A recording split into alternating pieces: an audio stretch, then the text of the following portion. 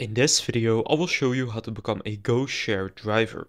So what you want to do is first open up the GoShare website, so that's goshare.co. You can either follow along on mobile or desktop, and once you are in the website, you will see the section with drivers here. So click drivers, and then here at the very top, you will see sign up to drive. So click sign up to drive.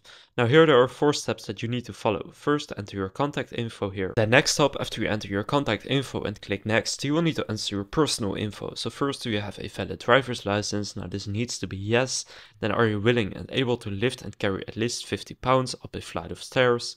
Then do you have an iPhone or Android? Have you been convicted of a DUI or DWI in the past 7 years? Have you ever been convicted of a felony or violent misdemeanor in the past 7 years? And finally, do you have auto insurance? So then after filling this in, click next. Now here you need to enter your vehicle. So first the make, so for example, if I have a Ford van, I'll select Ford and then just add the model here. For example, a Ford Transit, then the vehicle type, it will select automatically. So in this case, that's a cargo van. Then a color, now let's say this one is gray. Then the cargo bed length in feet, so let's say this one is 20 feet. Then the year it was made in, the registration, so the state. Then here enter the license plate. Then the equipment that you have, so for example, if you have a dolly, if you have a furniture dolly or anything else right here. So let's say that I have a dolly.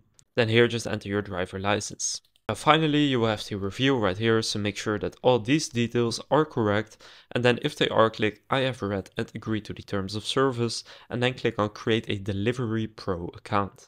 So now you will get to the GoShare onboarding, where you can first watch the informational video here, then they will do a background check, then you need to upload some documents and do some inspection, and finally you need to enter your payment details, and then you can start doing jobs.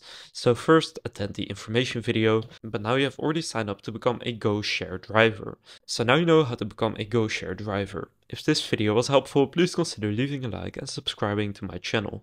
With that being said, I will see you in the next video.